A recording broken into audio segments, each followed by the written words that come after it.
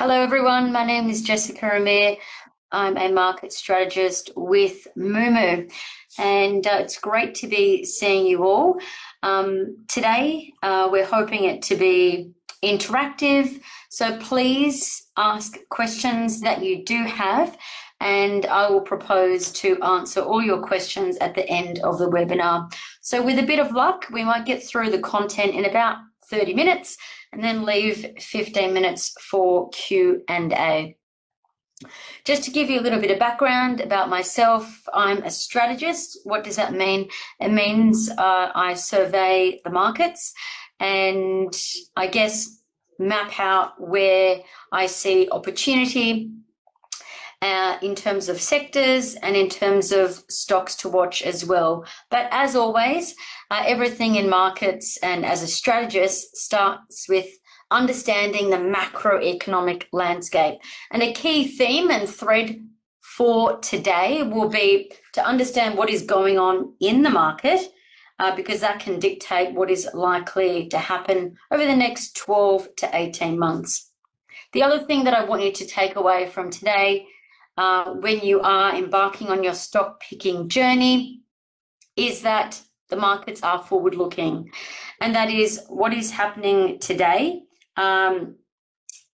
Regardless of what is happening, the market is thinking what is going to be happening in 12 to 18 months. So that's the first thing to take away. The other thing that I will say I want you to take away is a lot of investors have a longer term view when investing, and I encourage you to keep that in mind.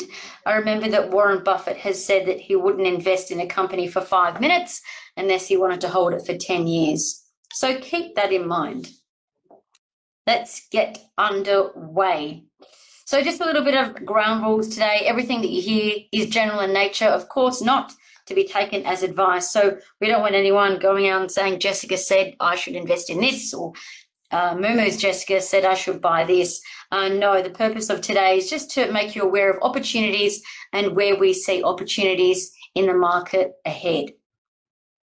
So let's get to the basics first. How do you pick a stock? Well, this is a question that I'm asked a lot by journalists. So being a market strategist, it often means that I'm on television. You'll hear me on radio tonight on Channel 9's 2GB talking about what is happening in markets and where we see opportunity. And this is something that's pretty prevalent in my role. So not only helping people like you, but also helping the media understand what's going on so they can convey that to the masses. So how do you pick a stock? Well, what I would encourage you to do is just to take a measured approach. So regardless of leaving today, I want you to think about, in 6 months' time, 12 months' time, how do you pick a stock based on what's going on in the market? So the first thing to do is Peter Lynch says you can have one up on Wall Street if you become observational. Now, what does that mean? So if you're walking down the street, you might have noticed more EVs on the road than you saw 3 months ago. So that might mean, hey, I've got a light bulb moment. I'm going to think about watching the thematic of electric vehicles. Then you want to think about, is that sector that I've picked, say electric vehicles, is that sector growing? Well, I know, tick. We don't yet have high EV penetration in Australia. We know only 10% of the cars on Australian roads are electric vehicles. And we know the way the world is going, the government in, say, 20 years' time wants all of our cars on our roads to be electric. So that would be an example of a way to validate if a theme that you've picked or a sector is growing.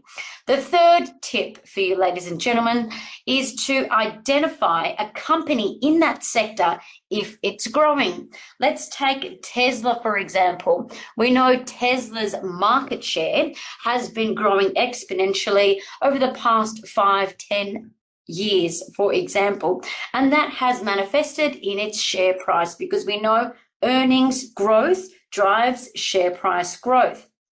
On our app, on Moomoo, for example, you can see if a company is gaining market share.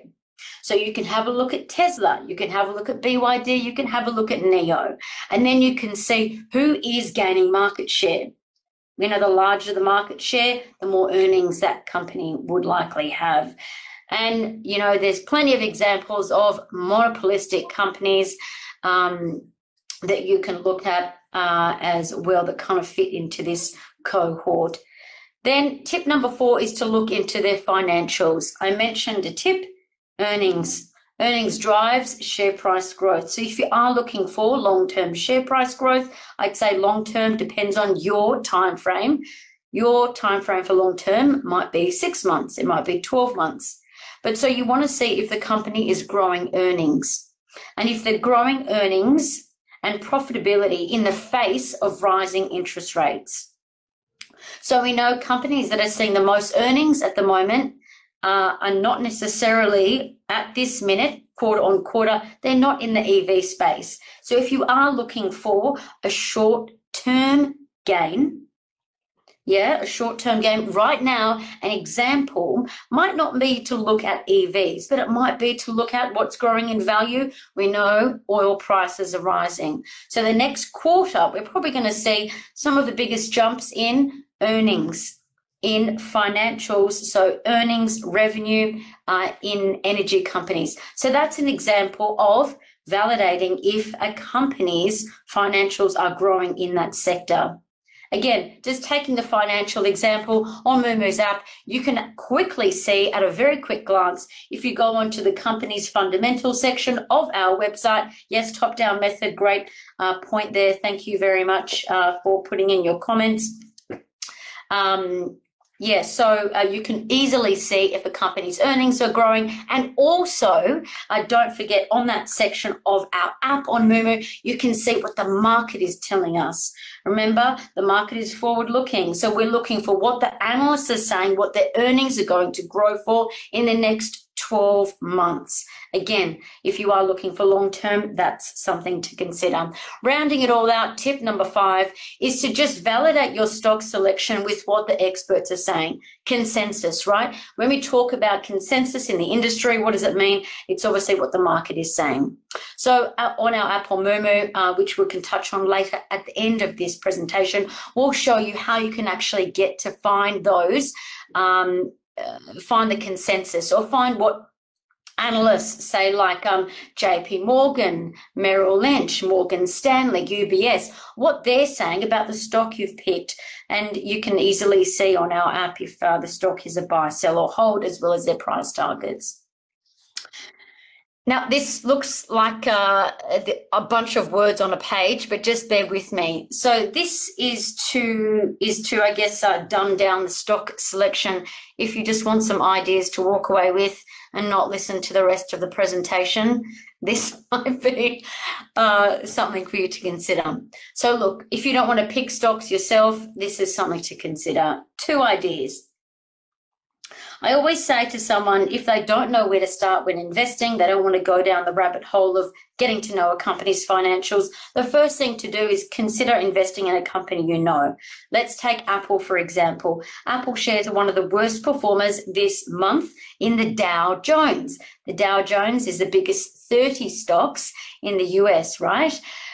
So we know if you take a long-term view on Apple, you'd theoretically be buying a company with growing fundamentals and a company that's got very sticky clients, right? So what are the biggest growth drivers over the long term for Apple that haven't seen revenue traction yet? You could argue that hasn't been appreciated by the market yet. Well, I've mentioned a couple there. Virtual reality headsets and augmented reality headsets. They're not making any money from this yet.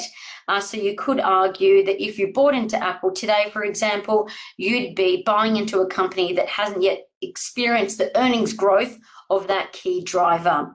Another thing, the last point on idea 1 there, you can see Apple's EV. Who's heard of Apple's EV? Apple's electric vehicle? Well, we all haven't. But we do know that they have told the market they are going to be launching their EV potentially around 2026. And you can bet your bottom dollar, ladies and gentlemen, Apple's probably want to take market share from Tesla. So that's, again, an example of how to just be observational, thinking about a company that you know and thinking about where future earnings will come from.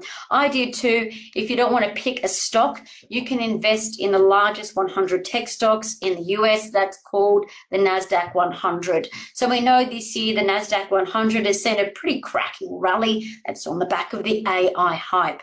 You can see we've highlighted the NASDAQ 100 is up 35%. You can see that here. I don't know if you can see my mouse moving there, but some of the biggest names in the NASDAQ 100 are those names that we know and trust. You know, I've just mentioned Apple. You've, of course, got Meta, Microsoft, NVIDIA, Tesla. But we know a lot of these companies are kind of at the forefront of AI, right? And, you've got Microsoft there. They have come out and said that they are the biggest AI company because of that $10 billion investment that they've made. But we'll get to more on AI.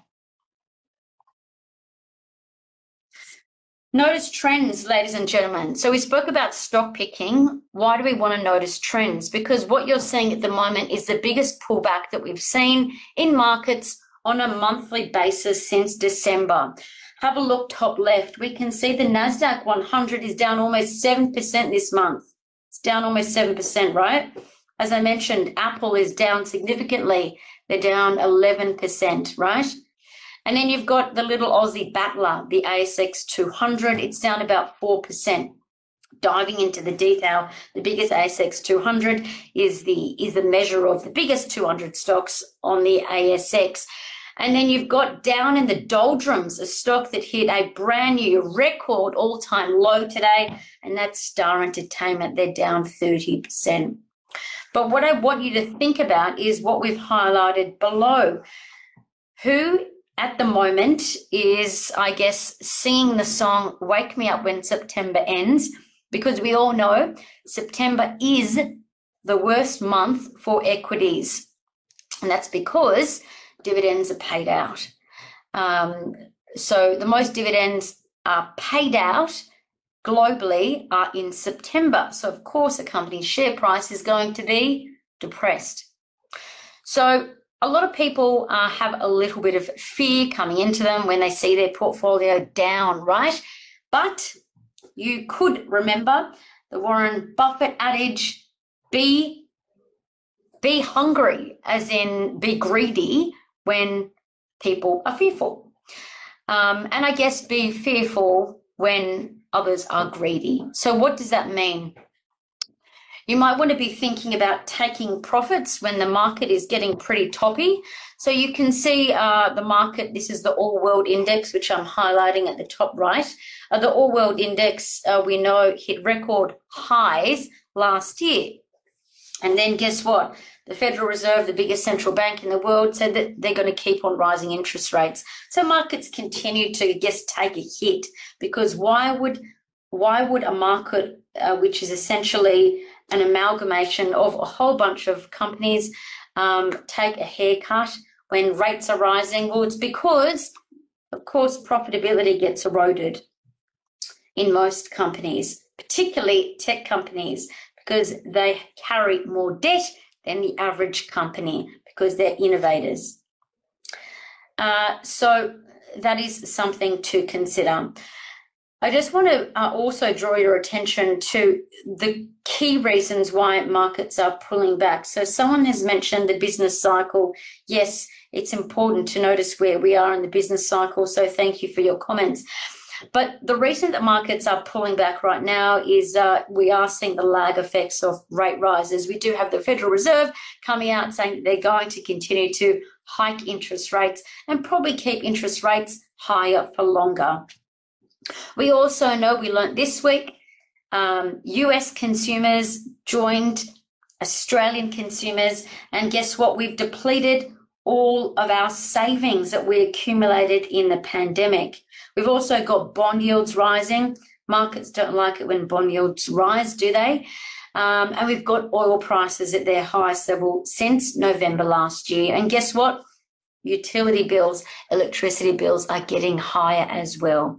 So that's why we're saying we're thinking that markets could potentially continue to fall for now, but we are starting to see a lot of dip buying take place. What I've highlighted to the right is what's called a chart, and this just reflects how the share market is tracked since 2020 last year. The All World Index is in, this is a measure of all the stock markets around the world, the biggest companies around the world. And you can see that we hit that high back in December, and then we started to pull back. That was 2021. And then markets are now starting to taper off in September. But what I wanted to point out is the relative strength index and the moving average convergence divergence. These are two technical indicators that are suggesting that selling is kind of a bit overdone now.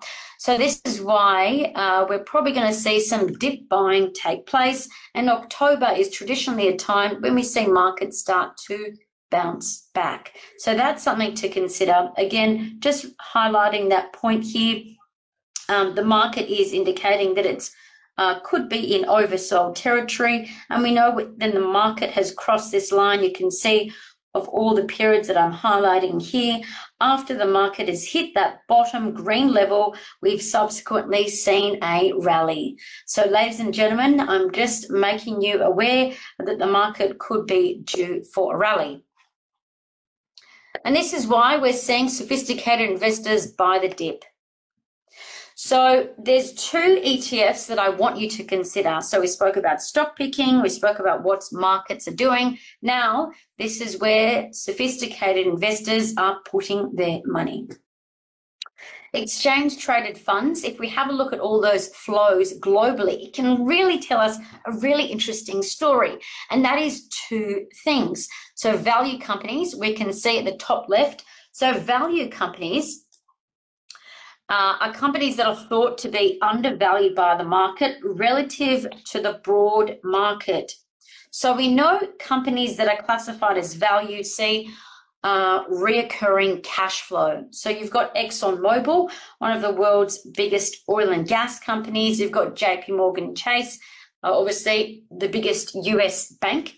And you've got Johnson & Johnson, Chevron, another oil and gas giant, Procter & Gamble. If you've got children, you'd know about their nappies, and Merck. So these are companies, again, that have got typically loyal customers and high recurring cash flows. Why am I pointing this out? Well, we've seen a very large amount of institutional investors buy into this index. The index, which you can buy on our platform, is called IWD. It's the Russell 1000 Value ETF Index, and it's the largest 1,000 US companies that are thought to be deemed as value. So that's something to consider. Do we think that the market could potentially pull back further? Well, you could argue yes, but it is really important to highlight that we are seeing sophisticated investors buy into the market at these levels. What is probably more alarming, not alarming, but is worth drawing attention to is quality companies. And these are companies that have a high return on equity. They've got stable year-on-year earnings and low debt. So we see that quality outperforms the market in a period of a downturn. And that is purely because they've got the most recurring cash flow and relatively good ratios of earnings to debt. So, and this is kind of what you want. You want to be having a position of your portfolio in a quality company. And if you don't want to pick a quality company or you don't know where to start, you can look at these ETFs as examples. Again, just reiterating, sophisticated institutional investors have been buying into these two ETFs this September, when we've seen the market pull back. As we started at the beginning of this presentation, we've seen the biggest pullback in markets since last December. Big pullbacks overall, but lots of buying in these two ETFs. Now let's get to what you came for, the investment things that we like, and where we'll probably see long-term money, long-term macroeconomic funds flow into, and long-term share price growth. Emphasis on the long term. So the first theme that I want you to consider is the green switch. We know this is not going away anytime soon, and that is because the EIA, the International Energy Agency, has vowed for the 31 countries in that group to be emission-free by 2050. So what is, diving to the detail of that, what is really driving or a key component of economies' balance sheets increasingly is how that EV target or how that emission-free target is being reflected is a lot of countries, example the US, are putting a large amount of their government spending towards EVs. So $1 trillion Inflation Reduction Act, a lot of that $1 trillion, not a lot, but about $50 billion in the US has been put towards EVs. But overwhelmingly, the biggest EV growth has been seen in China. We can see that on the left-hand side of the screen. Sorry, my terrible face was hogging that slide there. You can see that China has got the largest exponential growth of EVs. So that is something to consider. And the EV growth in China is second to none around the world. So make no mistake, we're going to see a lot more growth in EVs because of the reasons that we're going to highlight now. So the EU, this is there's a lot of words here, but you can take away these slides. We're putting these slides and this recording on our website in due course. But what I want you to take away from this is two things. Number one, we are seeing a lot of countries ban fuel car sales by 2050. Who's banning fuel car sales first? Well, the Scandinavian countries, South Korea as well. So from 2025, we're pretty close. Norway and South Korea, you will not be able to buy a petrol car. So if you want a Jaguar, a hotted up V8 car, you won't be able to buy that V8 car in South Korea or Norway. And guess what? You won't be able to buy that VA muscle car in China, Canada, or France from 2040. You'll only be able to buy an EV. China's EV growth, I've highlighted here, it's expected to double before 2025. That really highlights what I was talking about on the previous slide. Taking away, another takeaway here is that China, the EU, and the US, those three countries alone, or three areas, are expected to hit EV penetration of 60% by 2030. So that's pretty alarming.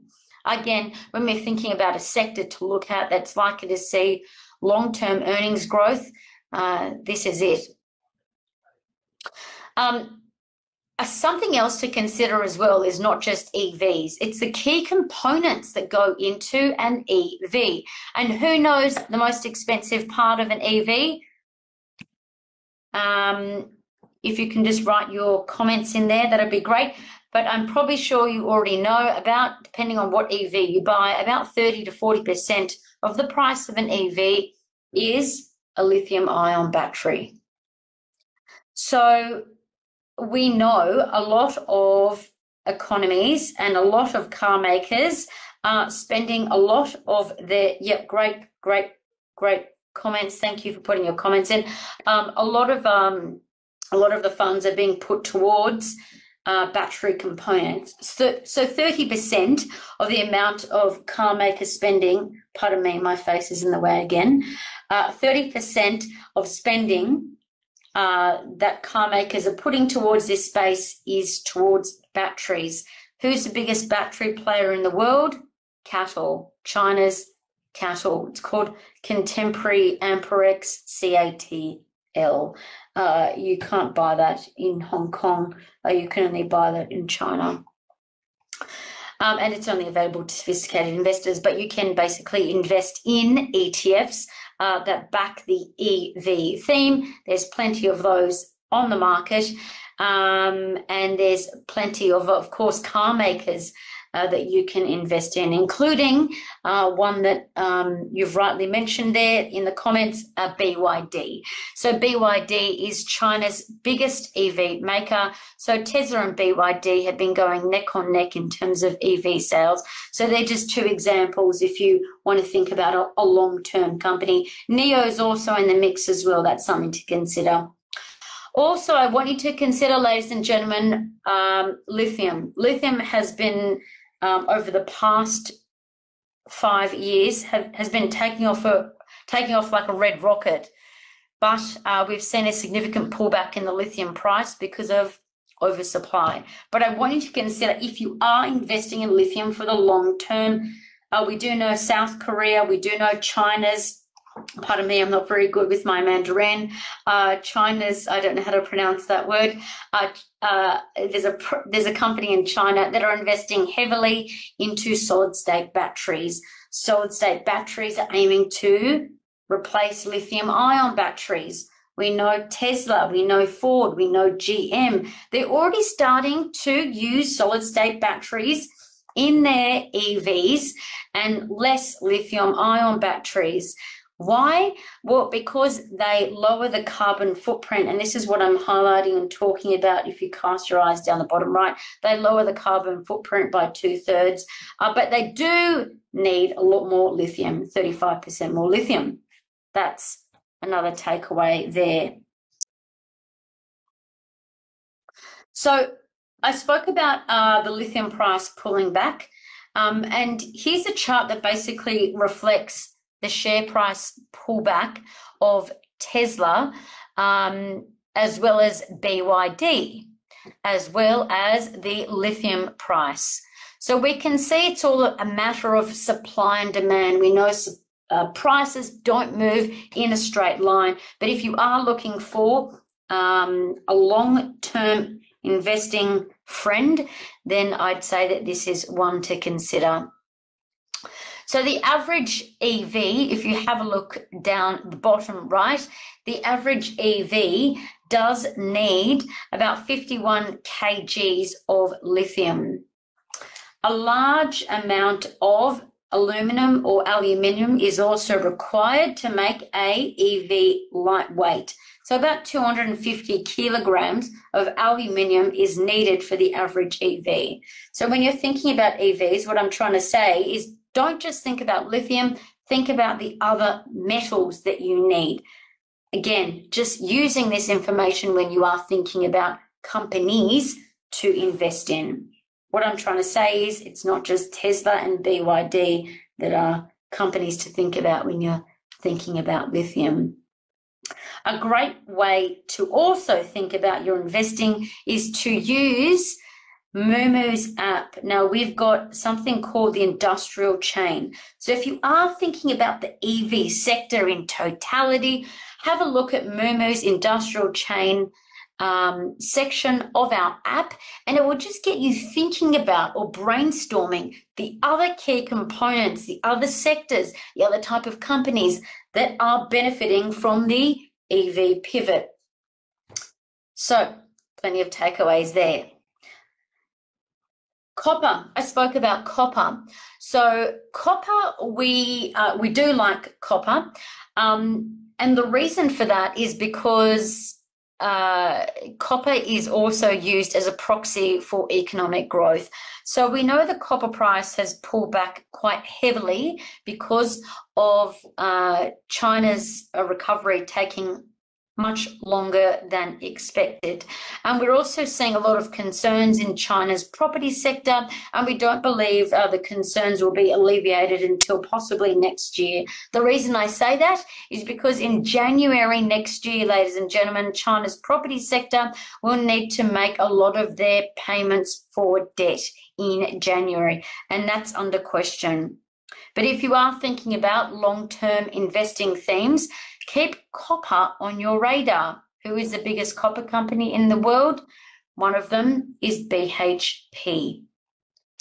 Why I want you to think about copper is because a lot of copper is required for China and India's urbanization. So 43% of copper demand is from the building sector. We do know if you think about EVs, 20% of global copper demand comes from transportation. Basically, there is a copper deficit that's expected for 2040. That's something to keep on your radar. One of my favorite investment themes, one of our CEO's favorite investment themes, that's Toby Wong. One of our favorite investment themes is AI. So why is that? Well, it's probably going to be the biggest investment opportunity, I think, for our generation. Why? Well, we do know that a lot of companies are investing heavily into this theme, and we're probably going to increasingly see governments put money into this theme as well. If we talk about the compound annual growth rate, we're talking about 42%. Who are the companies that are spearheading AI at the moment? So I mentioned down the bottom, I mentioned Microsoft, but China, just a couple of weeks ago, China commissioned Baidu. They also commissioned Tencent and Tencent's time to start working on the first rollout of public sector AI for China. So when you're thinking about AI companies, who are investing the most? It's not just the Magnificent Seven in the US, it'll increasingly be those giants in China as well. So if you are thinking about long-term thematics, think about that. So, is AI overhyped? Someone just pointed that out. No, I don't think AI is overhyped. In fact, I would encourage you to think about the AI opportunity for the long term, seeing very low penetration. And we can see Bloomberg has supplied where will spending go and where will revenue come from. So we haven't really reached the tip of the iceberg. So that is something to think about. And I just want to say that and articulate that in a different way. So we do know, if you can have a look here. So you can see the compound annual growth rate, as in for where AI revenue will come from, so which sectors are likely to generate the most revenue. You can see software AI revenue is expected to grow by almost 70%. So that is something to consider. If you can just take away one thing from this slide, all it's telling us is there's lots of unforeseen revenue that the market has not expected in AI. And AI is not just a one-trick pony, but we do know if you look at where spending is at the moment in AI, bottom right, AI spending only accounts for 1% of current IT spending. 1%, right? Where will it be in the future? It'll probably be 10%. So that is something to consider. So there are AI ETFs that you can invest in on our platform, or you can pick some of the companies that we've spoken about that are investing heavily in AI.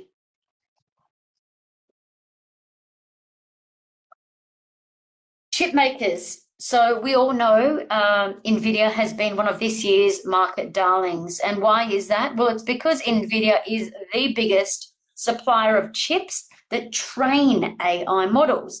We do know, as I said earlier, earnings drives share price growth. So a lot of you are talking about Tesla.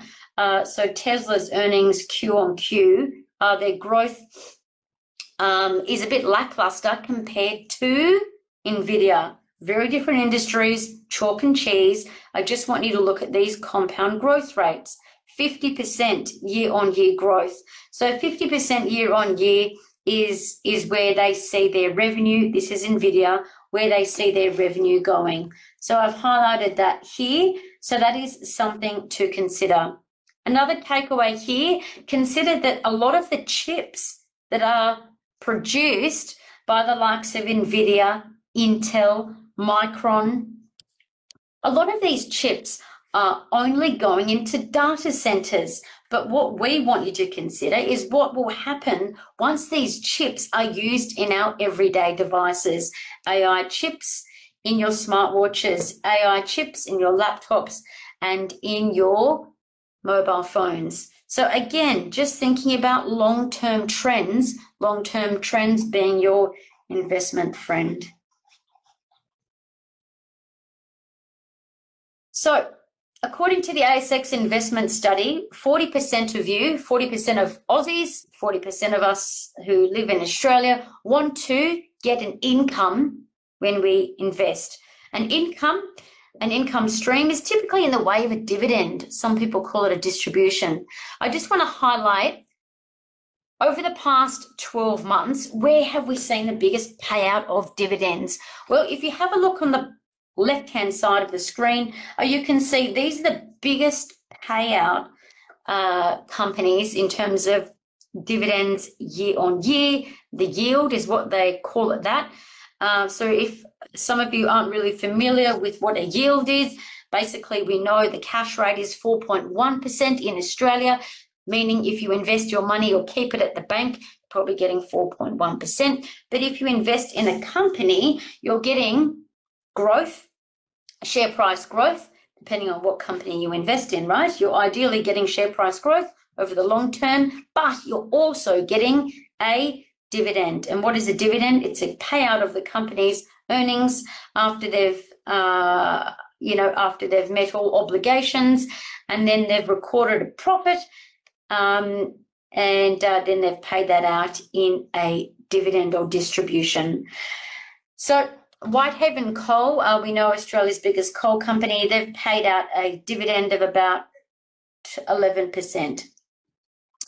If you have a look at the right-hand side of the screen, if stock picking is not for you and you want to have a part of your portfolio and something that's managed, that an investment manager is looking at every day, and they're investing that money for you. Let's say if you put $500 into the top one on the screen, that's Barrow Hanley's Global Share Fund, right? Let's say if you invested in that under the ticker code GLOB, you'd be getting the share price growth of the best stock picks of the Perpetual Group over the long term, but you'll also be getting paid a dividend to your bank account every quarter. If you want a dividend paid to you every month, the bottom right-hand side might be one to look at. So beta shares pay out a dividend or a distribution every month to your bank account. Per year, that dividend is almost 10%, as we can see. What about high-yielding ETFs? So everyone, I'd say 90% maybe, that's probably a bit ambitious, but about 50% of you have mentioned Tesla. We know Tesla is the most bought stock globally. And the reason for that is obviously their growth. They were the first EV company on the scene, and they've got the most market share, right? They're the most bought EV in the US. So how do ETFs come into play? Well, have a look at this top ETF that I've mentioned on the screen. This has generated a dividend yield of 55%. I'll just say that again in case you didn't hear that correctly. They've paid out a dividend of 55%. That's pretty significant. So we're running out of time, but I just want you to consider, if you are looking for something for the long term, You might not be looking at share price growth or capital growth, and you want a regular income.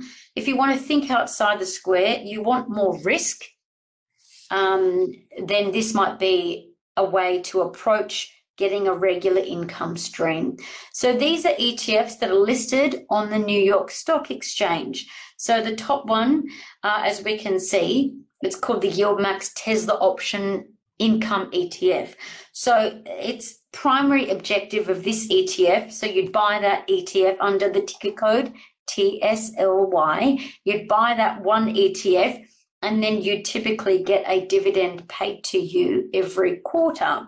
So they're basically, the fund manager or the investment manager is basically investing in this and using options and returning options in way of a yield paid to you. So again, something to consider. You don't just have to buy Tesla's shares to be a part of the Tesla thematic, but you can also get an income stream by virtue of investing in a proxy that tracks Tesla. A bit complicated. The takeaway here is you can invest in a high risk ETF and get an income stream. Again, just reiterating, 55% dividend yield has been paid out over the past 12 months for this ETF.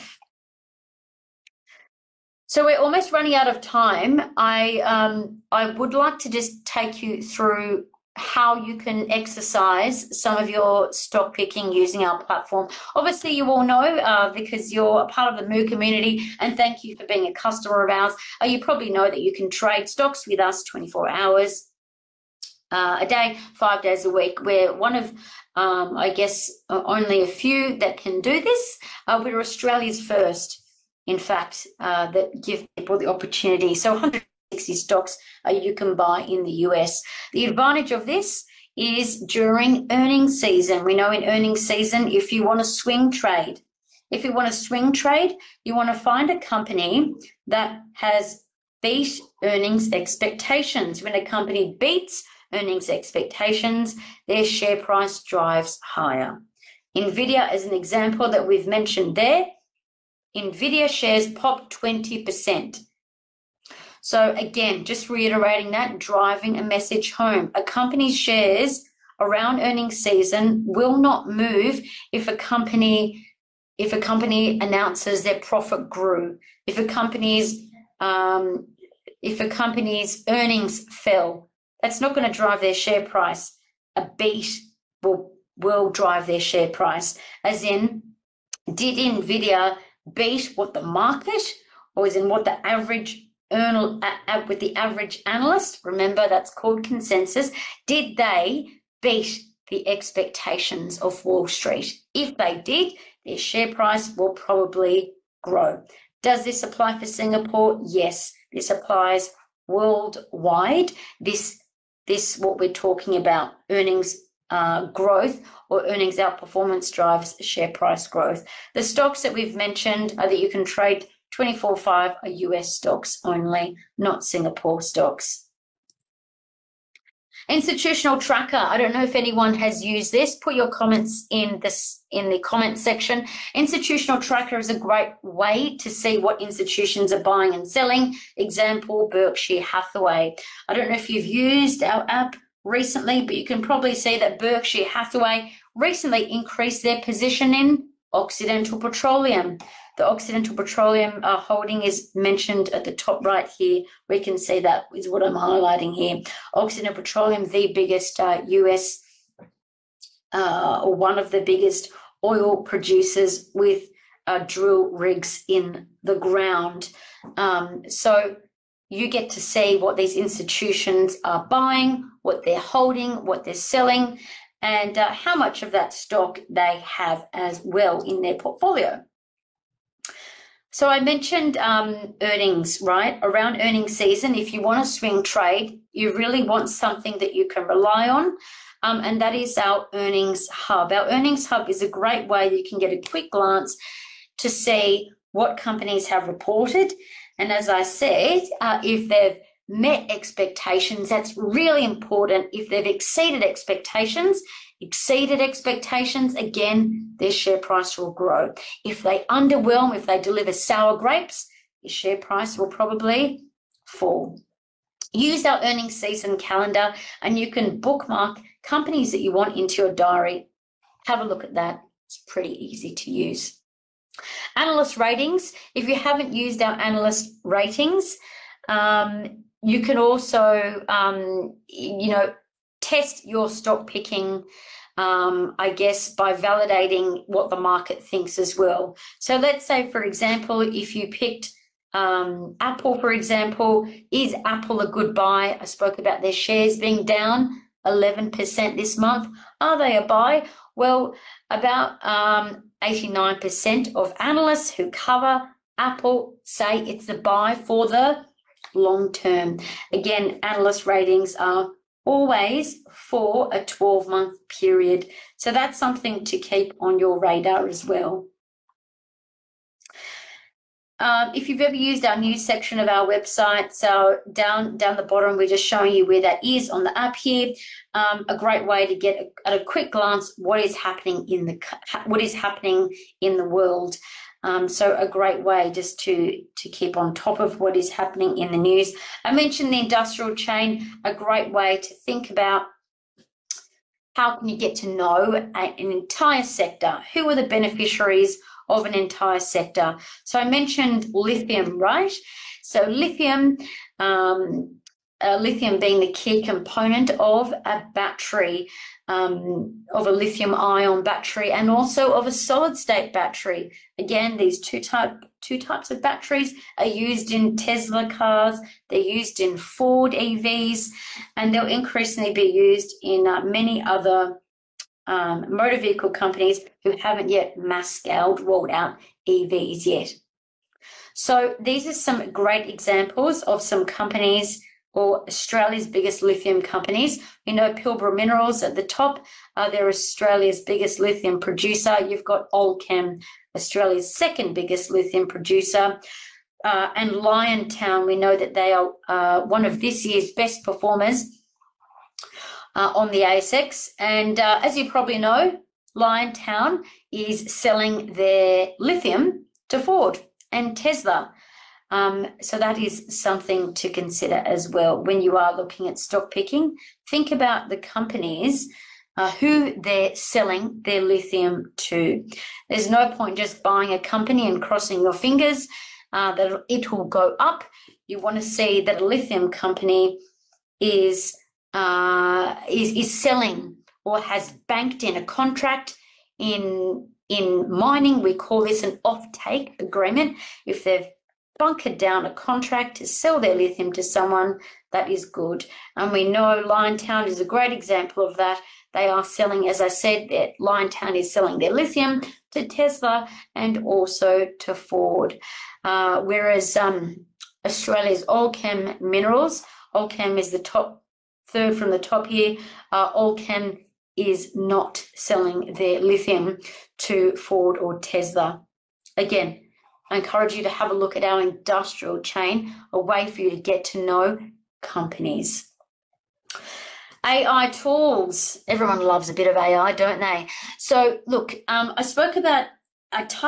know we are going over time, apologies, but I spoke about technical analysis early on. I'm looking at a chart pattern. So as strategists or as fund managers, it's really important to combine fundamentals, so looking at a company's financials and also looking at technicals. This is not gobbledygook.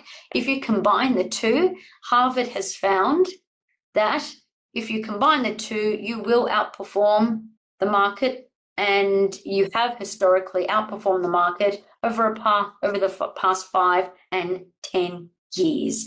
So pick your stock. So pick your theme, pick your stock. And then after you've looked at their financials, why not look at our AI section and look at the interpretation here? So on this, it'll basically tell you if the stock is bullish based on all the technical indicators that our app has scanned, and it'll tell you if it's a good time to potentially buy the stock based on the technical indicators. So that is a great way to either to validate your stock picking as well. So I haven't really got that many questions, so I'll just keep on clicking on. Another great way for you to get to know what is trending in markets is to look at what's gaining traction. And we all know a lot of platforms have got a heat map. A heat map is on most platforms across Australia and the US. Most platforms will tell you what sector is going up and what sector is going down on the day. That doesn't really have a great much of a value add to someone who is investing for the long term. If you want to invest for the long term, it's really important to see where momentum is. And if you filter on our platform, you use the top right here and you filter for a longer term horizon, you can see where a lot of money is going into, as in where the market is saying what sector is going to do well over the more longer duration. So again, interesting, encourage you to use that to see where momentum is going. Don't necessarily keep it on the day, but expand it out. I encourage you to explore this. Expand it out over the past 10 days, 20 days. Where has the money come out of? Where has it gone? What is it telling us? And is that a catalyst for you to consider looking at a sector? Rounding it all out, ladies and gentlemen, I wanted you just to remember that you can score 15 free shares with Moomoo. That's valued to the tune of about $6,100. So just encourage you to use that if you're not a Moomoo client, or if you know anyone who wants to join our platform as well, just encourage you to have a look at that. If we don't have any questions, I will say thank you so much for tuning in today. Our presentation will be available on our platform in due course and available on our website. You can always keep in contact with me on the Moomoo app, on the Moomoo platform, on the Moomoo app, and also reach out to me personally on Twitter, and I will respond to your questions and comments. Also, don't forget to follow our TikTok and our Instagram. We've got not sometimes, but every week, we've got a key insight that you need to know in 60 seconds. And we also sometimes put some of my media appearances on there, as well as Toby Wong's media appearances as well. But from everyone at Moomoo, stay safe, happy trading, and we'll see you very next time for another EDM, and we probably might go a little bit deeper into some key takeaways for you. But bye for now, stay tuned, and enjoy the rest of your week.